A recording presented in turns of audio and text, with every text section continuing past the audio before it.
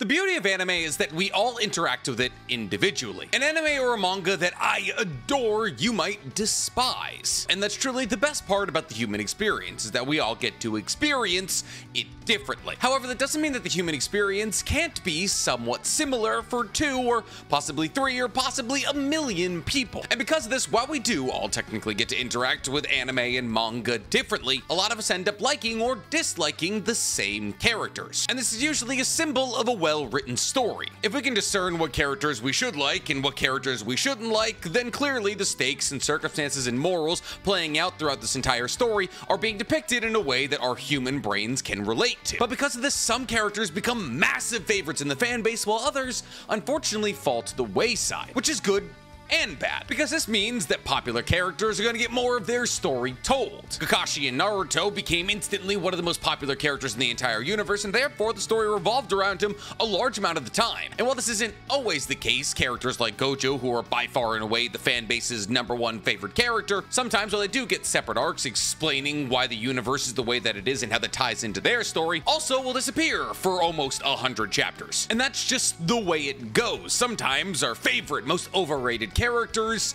take a step back from the story, but that only happens sometimes, in rare circumstances. The majority of the time, our favorite characters, our overrated characters, will get tons of screen time. However, what about characters on the opposite end of the spectrum? Characters who don't get nearly as much love as the Kakashi or Gojos of the world. Well, sometimes these characters do get to hang out, probably longer than their popularity should allow them to. But the majority of the time, these underrated characters, these characters that we may feel as though we're the only ones who love, tend to get sidelined for large parts of the story. And thus, being an ardent fan of this character gets harder and harder, because when was the last time we saw them? I mean, sure, they'll pop up from time to time, but they'll never get an important fight or character development or a look into their past. And that's how characters that we beloved become underrated. And unfortunately, underrated characters happen in every anime manga in existence. Whether it be their strength or their character that's underrated, at the end of the day, they're not being appreciated as much as they should be. And because of this, either they don't show up in the anime or manga as much as we would like, or nobody talks about them. And since this is such an anime and manga-wide problem, I figured today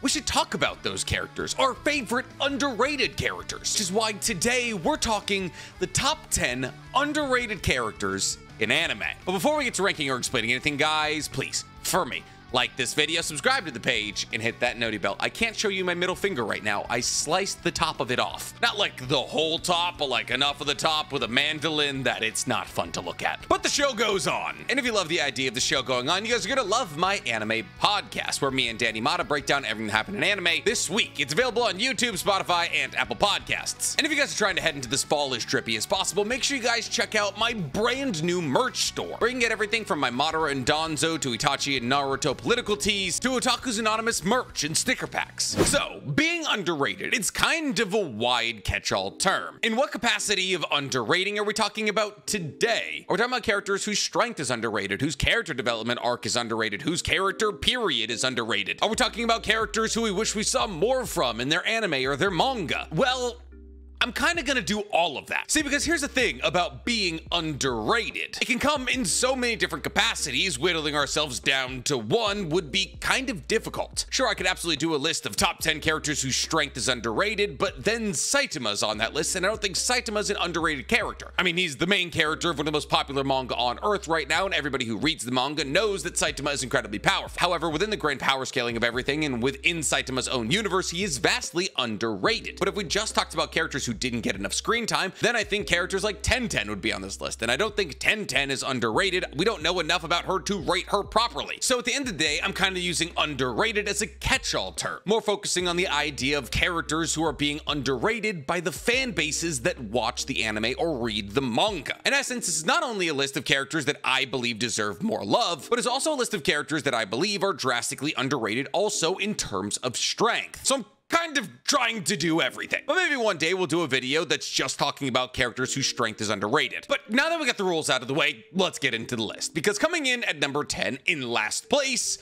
is Arthur. Now, Arthur, also known as Arthur Boyle from Fire Force, is the deuteragonist of Fire Force. He's our Sasuke, our Killua, our rival against the MC. However, when it comes to lists of the greatest co-protagonists or the greatest side characters, Arthur's name very rarely comes up. And this isn't necessarily Arthur as a character's fault. So usually when people think of an anime rivalry, they think of two characters that are polar opposites of each other battling it out to see whose ideology is best and who comes out as the strongest. But in Fire Force, both Shinra and Arthur are just idiots, and they're lovable idiots, and that's why I love the both of them. And while their approaches might be slightly different, neither of them are overly serious characters, with the other being some goofy archetype, which isn't what we're used to seeing in our anime rivalries. Naruto is the sun, Sasuke is the moon, Gon is the sun, Killua is the moon. The MCs of these shows are almost unbelievably friendly and outgoing people, while their co-main protagonists are dark and dreary and more realistic. And that just isn't really the case in Fire Force. See, while Arthur is kind of your standard MC a little bit, in that he's incredibly optimistic, he's always striving to save people, and Arthur is a bit more grounded. He's not grounded in the ways that your standard deuterogonists are grounded. Well, he's a bit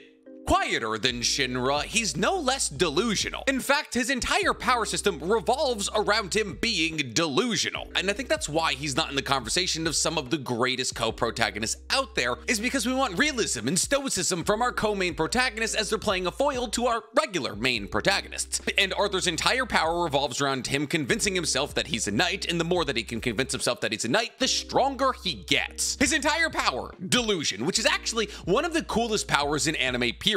See, Arthur was the only child of two struggling restaurateur parents, whose restaurant subsequently burnt down. Realizing that they no longer were in a financial situation to raise a child, they abandoned Arthur and left a note that said they were on an adventure to save the world, and that while they were gone, he was king, which was the moment that tied Arthur's power into his imagination. And while in premise that power might sound silly, Arthur, through the power of this power, has been able to contend and battle against some of the strongest people in the Fire Force universe. Arthur, through the power of his own delusions and tons of combat experience, gets so fast that he's able to react to Shinra's rapids, as well as being able to react to Sho's severed universe. And while Arthur isn't able to dodge Sho's severed universe, at least not entirely, being able to get so fast that you're able to react to the stopping of time within the entire universe strictly through your own delusions is pretty impressive. Not to mention, in a battle against a man named Dragon, Arthur was so convinced that he was King Arthur because he was battling an actual dragon that he reached the true heights of his own power, unleashing an attack so powerful it cut the earth in half. Here's the thing, the real reason that Arthur is underrated amongst Fire Force fans is because so far as the Fire Force anime currently is, Arthur hasn't really had his time to shine. However, everything that happens in the manga after where the anime currently is really shows off how incredible a character Arthur is. So if I had to make a prediction when Fire Force does finally come back out, I believe that Arthur will begin to get way more shine as the incredible protagonist that he is. But for the current moment,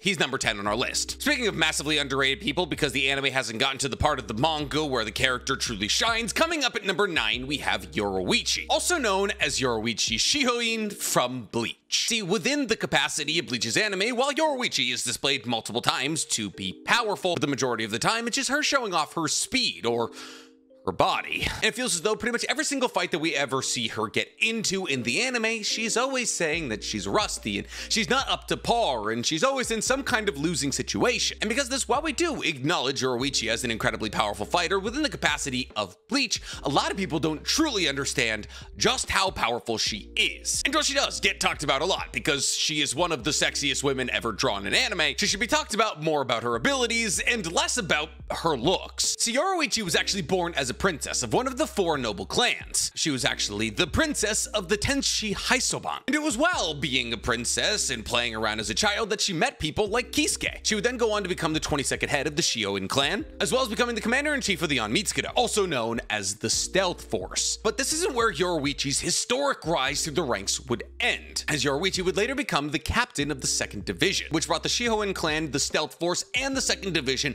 all together, which is technically what the head of the Shioin clan is supposed to do. And her accolades as a captain are almost second to none, because while being a captain, she helped create a ton of new and very useful techniques for Shinigami, the most important of which being Shumpo, which is an application of Ho-Ho. Ho-Ho is one of the 4 basic combat skills of the Shinigami. It's a defensive fighting style that relates to one's footwork, while Shumpo is basically Flash Step, which allows the user to move faster than the eyes can follow. Now, Yoruichi was known as the Flash Goddess, as the fastest user of Shumpo amongst all of the Gotei 13. queen. And this would make sense because she created Shunpo. But when we learn this information in the Soul Society arc when Yoruichi is coming in to save Ichigo, it appears as though to us that Yoruichi has lost her step in Shunpo, as Byakuya, the person who she taught Shunpo to, was able to keep up with her. And then after that, we only see Yoruichi twice before the 1,000-Year Blood War arc. Once during the Aranka arc when she shows up to beat Yami down for a little bit, but Yami and Okiura retreat before she can actually show off any real moves. And then once again in the Fake Karakura Town arc when she attacks Aizen, which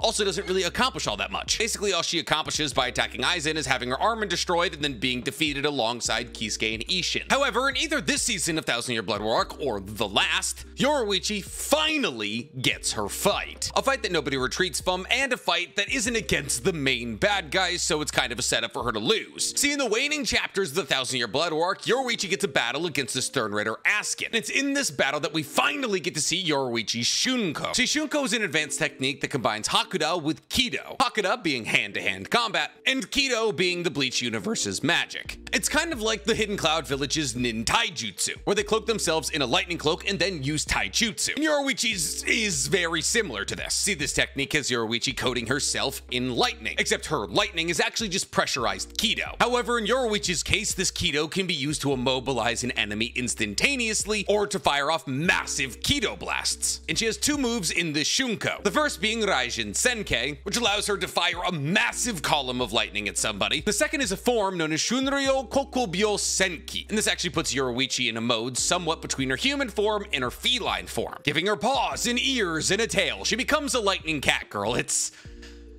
a lot, but in a really good way. However, in this mode, her Ryatsu is actually tied to her emotions, and thus it changes 48 times a second. And thus in this mode, she needs to be controlled by Kisuke Urahara. And Kisuke can actually activate her entering this mode against her will. So, none of it's great, but it is a really cool mode. Looking at it now, objectively, it's heavenly misogynistic. But sexy lady cat mode, powerful. God damn it, I hate being self-aware. Moving forward, because coming in at number 8, we have Rock Lee. Listen, when it comes to a universe with underrated characters, there is probably no universe with more underrated characters than Naruto. And that's because Naruto is an incredibly vast and wide universe with tons of characters, all of which who have interesting abilities and therefore have massive amounts of potential. Basically, nobody in Naruto ever gets to see the potential fulfilled to their max. The only people we ever really get that from are Sasuke, Naruto, Might Guy, and Kakashi. People who objectively hit the peak of their power, while almost every other character has more room for improvement that they'll probably never see. However, in very few people is that more evident than Rock Lee. See, Rock Lee was essentially supposed to be Naruto 2.0 in the early days of Naruto, a character who, much like Naruto, was also born with next to nothing when it came to talent. However, he was a much worse case scenario than Naruto, as while Naruto was born with no family and no friends and a demon fox inside of him, Rock Lee was born without the ability to use ninjutsu or genjutsu, no ability to mold chakra whatsoever. And thus, Rock Lee, in order to become a ninja, something that he always wanted to be, had to overcome massive boundaries, which he did by training under Might Guy and learning the 8 gates. And while in the early days of Naruto, Rock Lee does get a couple of really good fights. In fact, I would say that some of the greatest fights in OG Naruto belong to Rock Lee, like Rock Lee versus Gaara or Drunken Fist versus Kimimaru. Rock Lee always loses these fights. In fact, even in fights that Rock Lee was gonna win, like when he battled against Sasuke, the battle gets interrupted. Rock Lee almost never wins, which kind of flies directly in the face of the driving point of Naruto being that hard work can overcome everything, because hard work loses the talent in the battle against Gaara and in the battle against Kimimaru. Really, the only circumstance in which hard work overcomes everything is when it applies to Naruto, who we later found out was a reincarnation of God, had 2 of the most powerful parents in the history of the village, and was born with the strongest tail beast of all time. But surely, if Rock Lee got so many of the greatest fights in OG Naruto, he should get at least 1 or 2 in Shippuden, right? Wrong. Gets absolutely nothing outside of filler. Sure, him and Might Guy jump one of Naruto's clones in a filler arc, and that is a pretty cool fight, but within the capacity of canon Naruto Shippuden, Rock Lee does nothing, which is insane when you consider the fact that Might Guy, who Rock Lee should be close to in terms of strength, was able to go toe-to-toe with the likes of Madara using the technique that he taught to Rock Lee. See, because here's the thing. There's never been any reason for us to believe that Rock Lee and Might Guy have any separation between the two of them in terms of power. Well, obviously, we've never seen Rock Lee use the 8th gate. There's genuinely no reason for us to believe that Rock Lee can't access the 8th gate. I mean, sure, the highest we've ever seen Rock Lee go is the 6th gate, but Might Guy's also the only person we've ever seen use the 7th gate. And now that Might Guy is down and out of the running, you would assume that Rock Lee would become the front lines of taijutsu in Konoha. And yet when Ishiki, somebody who's only vulnerable to taijutsu, pulled up on Konoha, Rock Lee and the rest of the Konoha 12 got absolutely worked. When in actuality, if Rock Lee were to do something like opening the 8th gate, he would give Ishiki a good run for his money. At least he should be able to. And yet Boruto as a whole has seemed to forget that he exists. But not only just forget that he exists, but also forget that his son exists, Metal Lee, as Metal Lee might as well not exist within the manga. While characters like Shikadai, Inojin, and Chocho all play pretty vital roles in the Boruto manga. And I mean, sure, obviously we see in Naruto the Last that Rock Lee has been teaching a bunch of people how to use the 8 gates, and they're known as the Suicide Corps. Oh, Nick pronounced it corpse, not core. Time to send an angry email. Don't put the P there.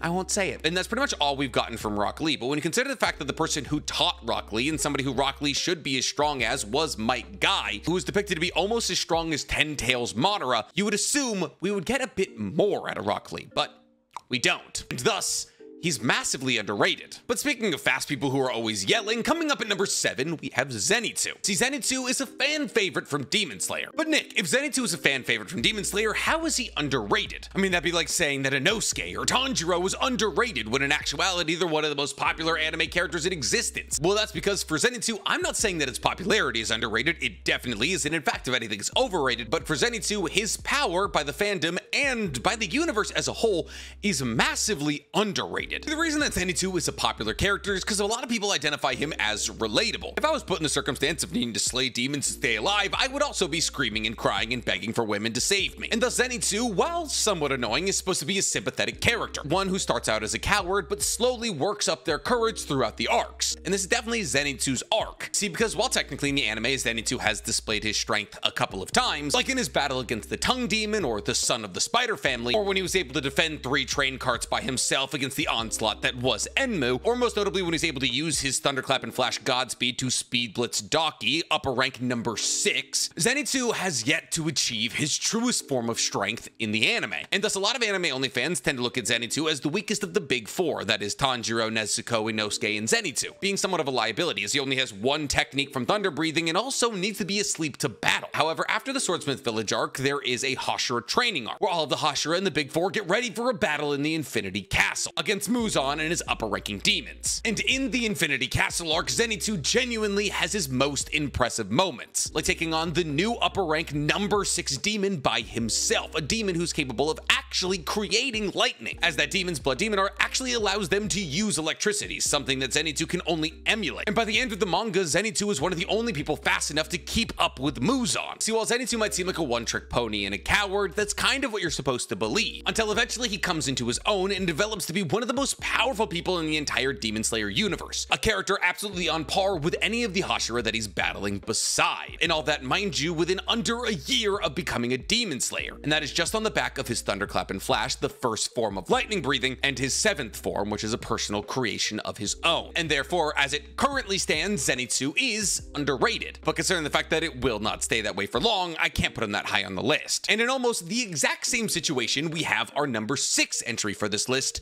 Maki. Maki Zenin is a grade 4 jujitsu sorcerer, which is not only the lowest level that you can be, but is also an incredibly low level to have as a second year in JJK High. This is made even worse by the fact that she was born into the Zenin family, one of the 3 noble families within JJK, and therefore she was born technically a non-censor to one of the noble families. She was treated horribly as a child. And while within the capacity of JJK's anime, we've seen some incredibly badass moments from Maki, like when she beat the stuffing out of Miwa, we haven't really seen all that Maki has to offer yet. Maki was born with an incredibly small amount of cursed energy, but still an amount of cursed energy, and therefore the reason that she's able to be as strong as she is the lack of cursed energy she has. See, she was born with a heavenly restriction. However, because she still has a little bit of cursed energy left, she can't be as strong as she possibly could be, like Toji Fushiguro, who was born with no cursed energy and therefore could reach the height of human strength. Eventually, Maki is able to abandon what's left of her cursed energy and achieve a level of strength comparable comparable or greater than Toji Fushigoro's, which leads Maki to some of the most badass and incredible battles in all of JJK, as she mops up anything or anybody who's ever crossed her. It's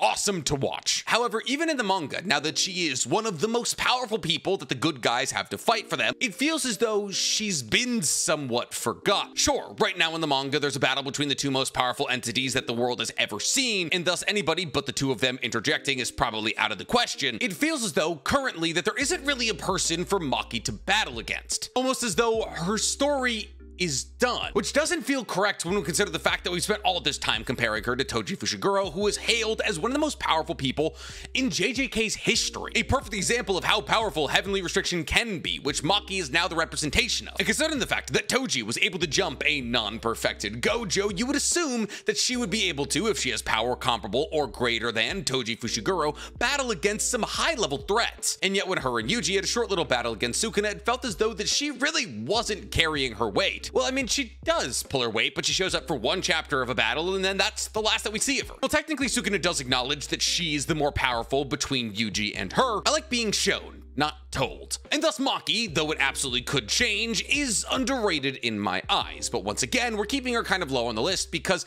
at one point in the manga, she'll probably get a very important fight that'll depict the fact that she is incredibly powerful and truly worthy of being connected to Toji. I mean, you could actually very much already argue that she is worthy of being connected to Toji. I mean, I'm not gonna spoil it, but I want more. She's my favorite character. Speaking of people with bad fathers who love swords, coming up at number 5, we have Boji. Nick, what do you mean? Boji's one of the most beloved MCs of 2022. How can he be underrated? One, because I believe Boji needs to be in the conversation of one of the greatest MCs of all time, and two, because I believe Boji's strength is massively underrated. So Boji, for those of you who don't know, is the main protagonist of Ranking of Kings. He's the crown prince of the Boss Kingdom, and therefore he's the son of King Boss. However, while Boss was a giant adventurer who traveled across lands defeating powerful enemies, at one point he found himself not strong enough to battle against some enemies. And thus he made a promise with a demon, promising that demon all of the strength and power of his firstborn child. And in exchange for the power and strength of his firstborn child, Boss's power would multiply many times over. But because of this, Boji was born small and weak and deaf. Boji would then go on to lose the one person who doted on him like he wasn't a boy born for the most powerful man on Earth with no particular abilities,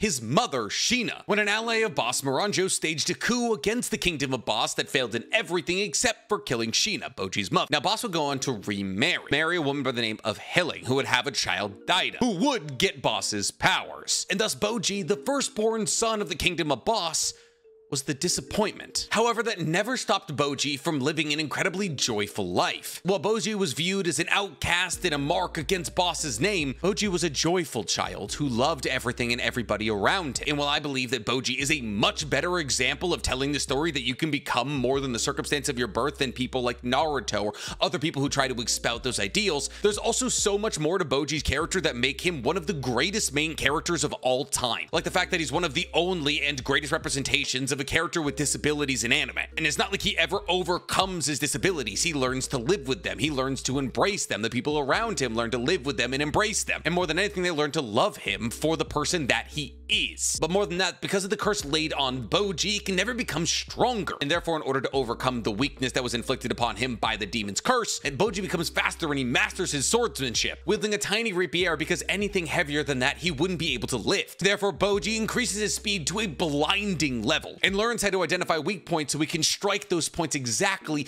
and use his small, fragile body and his small, fragile rapier to bring down even the biggest and baddest of opponents. As Boji is able to overcome the strength of his father, once regarded as the strongest man in the world, as well as being able to battle Oken, a mad immortal, to a standstill multiple times over. While Boji is a popular character, I don't believe he's talked about enough, as not only a powerful character, but also as an important symbol of representation within anime, but also as a character who lives up to ideals espoused by Naruto and Luffy and Ichigo and other optimistic Nepo babies much better than those optimistic Nepo babies. As Boji, legitimately born with a curse on him to make sure he was weak, was able to identify ways in which he could get stronger and capitalize on those. Therefore, while Boji is popular, I believe he deserves to be one of the most popular protagonists of all time. And so he's sitting directly in the middle of our list. But enough about popular characters who I believe should be more popular. Let's get to some characters who legitimately should be popular, but just straight up aren't. Because coming in at number 4, we have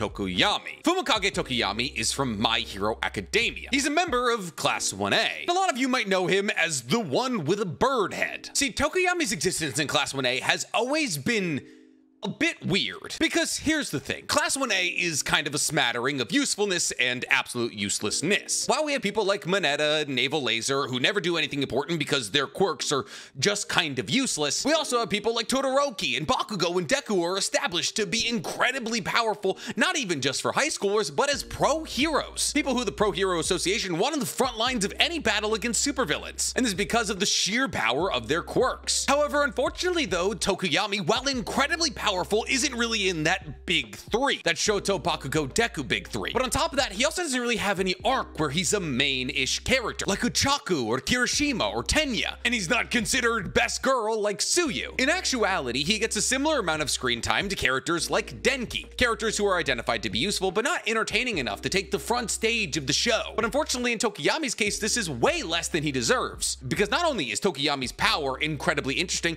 but also because he's a heteromorph, he has a unique story to tell. However, when we got the incredibly, let's call it brief moment of, hey, heteromorphs are discriminated in this world but don't deserve to be in the manga to come up in the anime next season, that was told through the eyes of Shoji, Duplo Arms, and Koda, Annie-Voice. But they're not the only heteromorphs in the class. In fact, you could say that they're not even the most noticeable heteromorphs in the class. Tokoyami's head is a bird! At least Shoji and Koda have somewhat humanistic heads. But the reason that Tokoyami wasn't there with Shoji and Koda is because Tokoyami is needed on the front lines. Because for all intents and purposes, he's either the 4th or 5th most powerful person in Class 1A. And considering some of the things we've seen in the manga, you could make an argument that he's stronger than Bakugo. Now, he's not stronger than Todoroki, but he's close. With Tokoyami's full release, he's been shown to be able to go toe-to-toe with the likes of All For One. And not just the old naked mole rat looking All For One, like full perfected body All For One. As Tokoyami has not only became a better understander of Dark Shadow, but also now understands how to better use Dark Shadow. Which means that Tokoyami can envelop himself in as much darkness as possible without fear of Dark Shadow taking over. Which essentially gives Tokoyami a controllable Dark Susanoo. With so much power that All For One knew that the attack that Tokoyami was flinging at him is something that needed to be dodged. Implying that Tokoyami, with the power of his total release, has the ability to hurt All For One. That's crazy, and no one really talks about him. Because for a long time, he existed as the most powerful background character in 1A. The character everyone looked at and went, oh yeah, he's here.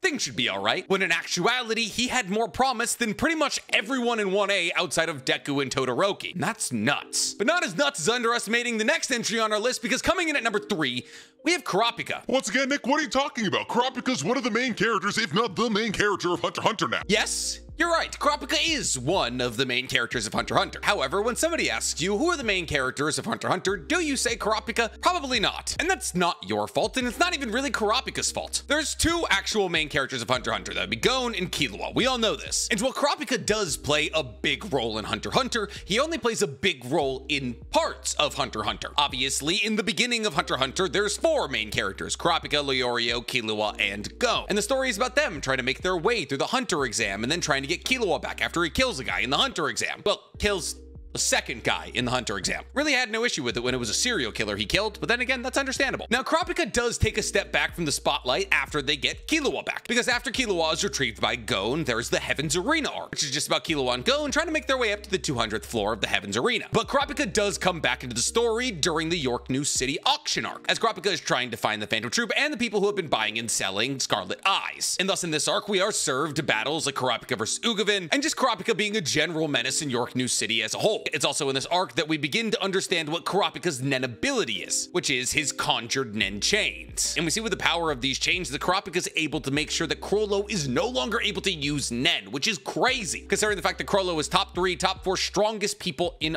all of Hunter x Hunter. Now, does this make Kurapika top 3, top 4 strongest people in all of Hunter x Hunter? No. In fact, he's not even close to that. But unfortunately, after this battle against Chrollo, that's pretty much the last time we see Kurapika in the anime, as he's not involved in Greed Island or the Chimera Ant arc, because while Gon and Killua are messing around in Greed Island and going and battling against the Chimera Ants, Kurapika is gathering all of the Scarlet Eyes. And therefore, we are served to one of the coldest images of all time, Kurapika hanging up the phone, and it pans out to see all of the Scarlet Eyes behind him. But after the York New City arc, that's basically all we get from Kurapika. In fact, we get more from Leorio because Leorio is involved in the election arc, and thus Kurapika, even though he has some of the coldest moments in the entire anime, is kind of forgotten. And what's wilder about all of that, even though Kurapika isn't top 3, top 4 in strength, he is probably the smartest person in the universe outside of the likes of people like Pariston or Jing, which is why his role now currently in the manga is so important. In fact, Kurapika is now in the manga the main character, which is crazy and really cool because Kurapika, for the entirety of the story, has always had the most compelling story. Kurapika has a story very similar to that of Sasuke, however, instead of trying to get back at just Itachi, he's trying to get back at the entire Phantom Troop, which has led Kurapika twice now to infiltrating a team of people as a member of security in order to get closer to the Phantom Troop, once in the York New City auction arc and now in the Blackwell arc, or the Succession Contest arc. And while we did get to see a good amount of Kurapika's abilities in the York New City arc, we are now currently in the manga truly getting to see the level of genius that Kurapika has, and also the level of Nen ability that Kurapika has, as his specialist techniques that tie into his crimson eyes are insanely broken. But the thing is, the majority of Hunter x Hunter fans do not read the manga. And while I can't say I necessarily understand this sentiment, I also kind of can. Because here's the thing,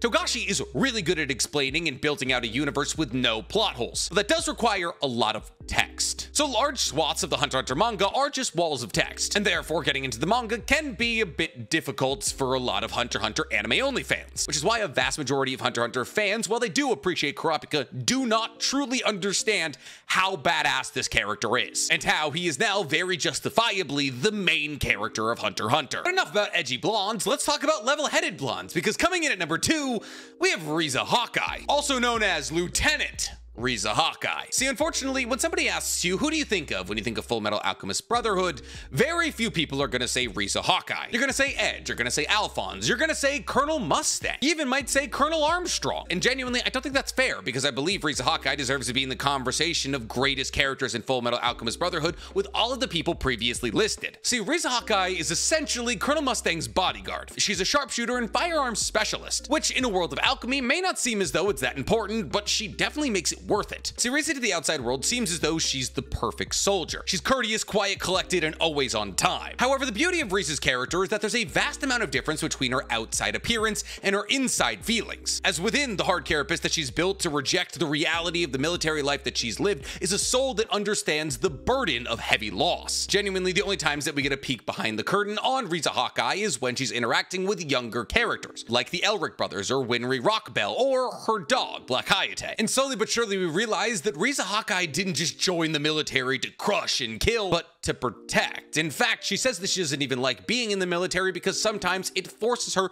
to kill. In fact, she never takes out her gun unless she intends to shoot it, which shows the way in which Riza Hawkeye views not only guns, but also her abilities with them. And in actuality, the real reason that she likes guns is because unlike swords and knives, you don't have to feel your opponent die. Now, her name Hawkeye came from the Ishvalan Civil War, where she was known as one of the greatest snipers in the Amestrian army. And through years of battle prowess and experience, Riza Hawkeye really does have a Hawkeye. Like in the moment when Riza was walking down the tunnels with Envy, who was disguised as Colonel Mustang. Riza lifts her gun and points it at Colonel Mustang's head and states that when we're alone, Colonel Mustang calls me by my first name, Riza, which in actuality he doesn't do. But Riza Hawkeye deduced that Envy would fall for this and Colonel Mustang would just be confused. And thus Envy sheds the skin of Colonel Mustang and jumps away. To which Riza says, "You fell for it," and shoots her in the forehead. See, Riza, with no alchemical ability whatsoever, still manages to go toe-to-toe with one of the most powerful homunculi. And while sure, technically Envy is cleaned up by Colonel Mustang, the fact that Riza was able to deduce that Colonel Mustang was not in fact Colonel Mustang and instead Envy, and also defend herself in that moment, not only speaks to the level of experience and badassery that was Riza Hawkeye, but also speaks to just truly how well she understood the person she spent every day with, Colonel Mustang. And not to mention, since we're talking about Colonel Mustang, let's not forget that Riza Hawkeye is more often than not a moral compass for him, as Colonel Mustang would often get caught up in the throes of combat and lose himself. And without Riza Hawkeye to snap him out of that, there's really genuinely no telling what depths of despair he would have sunken down into. And because Riza and Colonel Mustang's lives have been so intertwined for so long, Riza commits herself wholly to making sure that she can follow him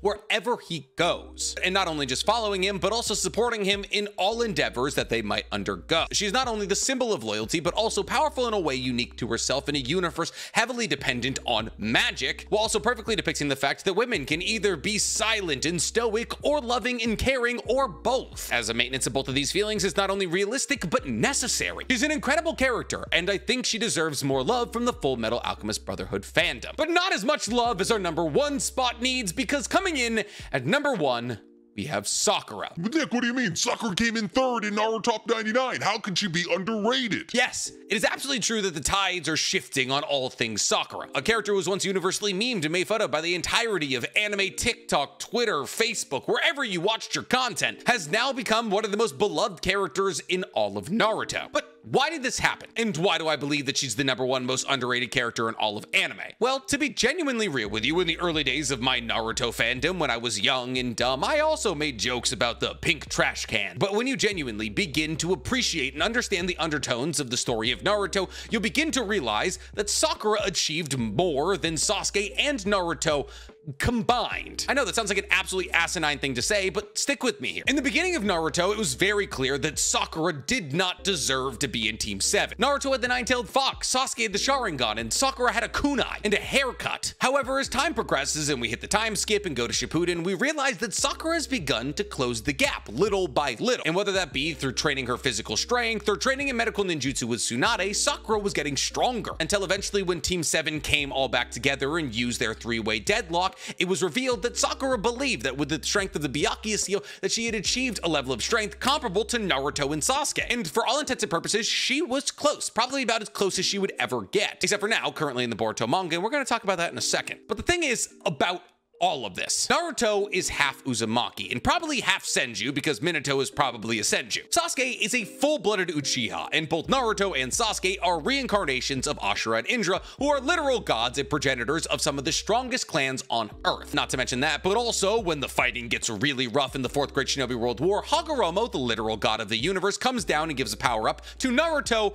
and Sasuke. So any power that Sakura had accrued in order to close the distance between Naruto and Sasuke was now kind of irrelevant, because the Sky Daddy conveniently forgot to give her anything, which was annoying. But you know what? That didn't stop Sakura, as Sakura went on to battle against the same enemies as Naruto and Sasuke, like Madara and Kaguya. In fact, heading into the battle against Kaguya, Sakura is the only person who doesn't have Sage of Six Paths Chakra, because Kakashi gets Obito's, meaning that Sakura, who landed a blow against Kaguya, mind you, went into the battle against Kaguya the only person without an upgrade from some higher entity, meaning Sakura was the only person battling against Kaguya on the back of hard work and hard work alone. And sure, in that battle was Sakura probably the weakest person? Yeah, but if Hamura had descended down from the Pure Lands or some other godlike entity had decided to give her an upgrade, she probably would have been equally strong. However, Masashi Kishimoto does not care about her. And while we as a fan base have acknowledged this and still decided to love her and acknowledge her accomplishments, and even now in Boruto we've actually gotten a couple of really cool moments from her, like in Sasuke Retsudan or her light novel, or in her battle against Shin, where she went toe-to-toe with somebody who was probably